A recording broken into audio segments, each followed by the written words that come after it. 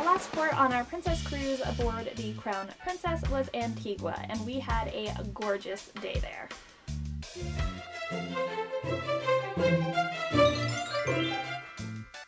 I'll put all my previous cruise videos in the description box down below, and be sure to subscribe and ring the bell for notifications when I upload a new video every Monday and Thursday.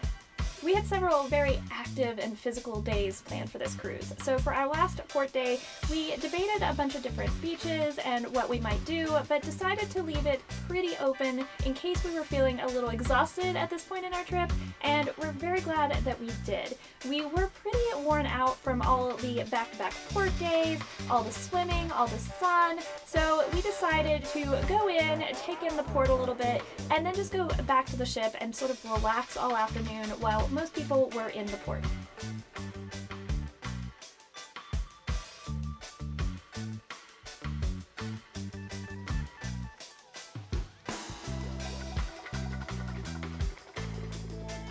When you first get off the pier in Antigua, it can be a little overwhelming. There are a lot of tourists, of course, but there's also a ton of the locals, like cab drivers and tour guides, that are all trying to get your attention and convince you to let them take you to some beach or on some kind of tour. So if you're looking for that, if you did not already plan an excursion, you're definitely not going to have a hard time finding somewhere to go. But we were trying to keep it pretty low-key and just sort of wander the port, so all of those people were just a little bit distracting, so we didn't really do any shopping right there at the pier. There were a lot of the typical sort of touristy stores that you will see in pretty much every cruise port, but we'd already seen several Diamonds International stores, for instance, so we decided to try and get a little bit more off the beaten path, just a little bit away from those huge crowds. And I did talk to several people over the next couple of days that talked about how crazy and overwhelming it was, and even some of them just sort of turned around and almost immediately went back to the boat because there were so many people hounding them. But try not to let it get to you, because literally we went just a couple of blocks to our right after we left the ship, and instantly, totally a different world. There were definitely still plenty of little shops and restaurants and things to do, but it wasn't nearly as hectic and crazy and crowded.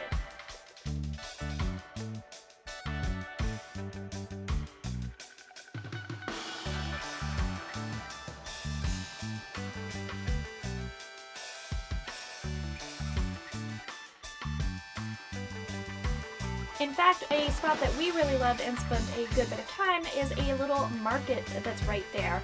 There were a bunch of different stalls that each vendor had their own little stall that they were responsible for. They had a lot of the typical sort of souvenir-y things, shirts and bags and whatnot, and that seemed like the perfect place for us to look for a mask to add to our collection. So if you want to see what we bought, be sure to check the souvenir haul video below.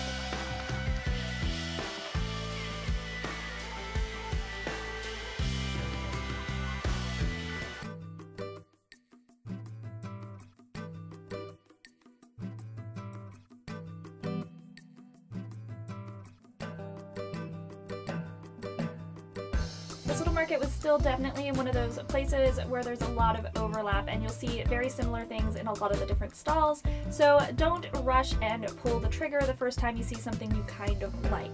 We walked through the entire market. We were definitely looking for a mask, so we wanted to make sure we got the right one. We didn't want to get a whole bunch of them or buy one and be disappointed a little bit later when we saw one we liked better.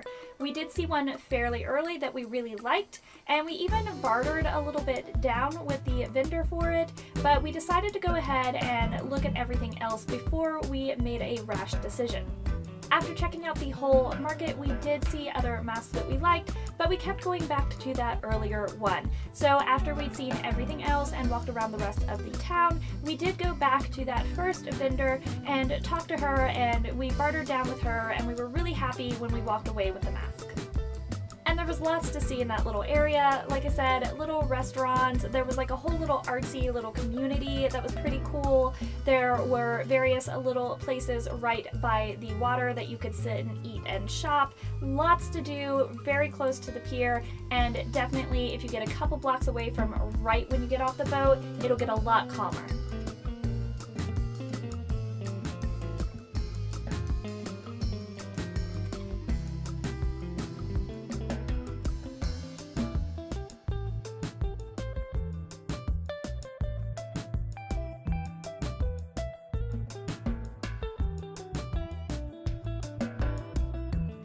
wandering around for a little while, we gathered up all of our purchases and made our way back to the ship.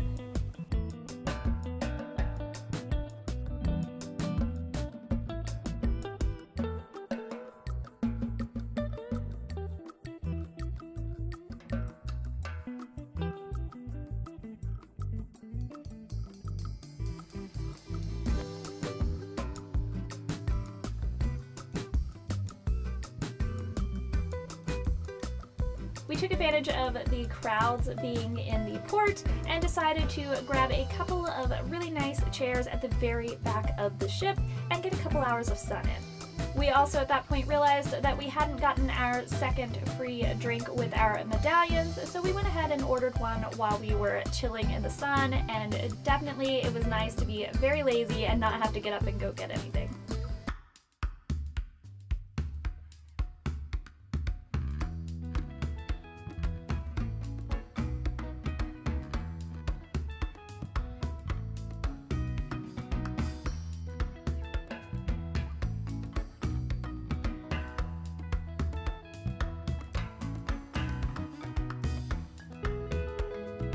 And if you're interested in learning more about the ocean medallions from Princess Cruise Lines, I have a video for those down below as well.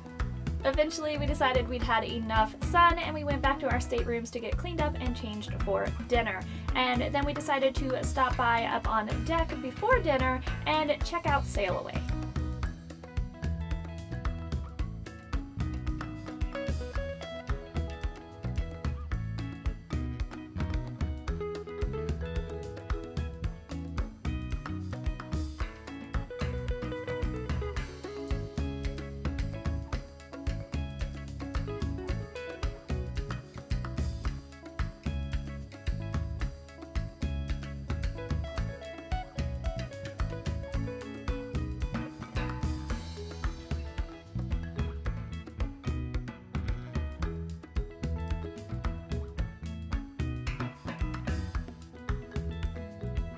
We were leaving Antigua just as it was getting dark, so it was really beautiful to be sailing away and see all the pretty lights reflecting on the water. It was a really nice way to sort of end all our ports for this cruise.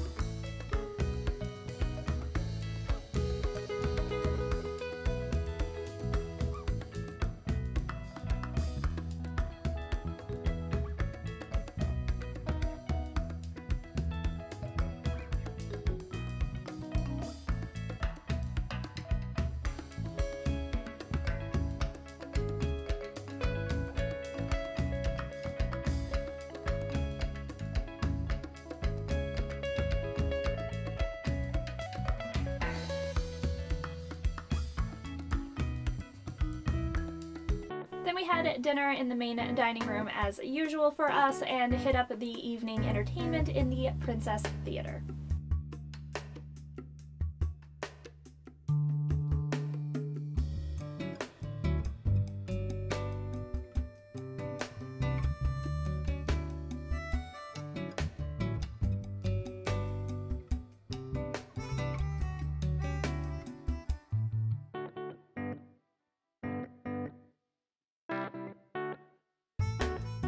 Even though Antigua is known for having so many wonderful beaches, we were pretty much done with swimming and beaches at this point in our trip personally. But if you've been and you think we really missed out, let me know in the comments down below in case we go back anytime soon.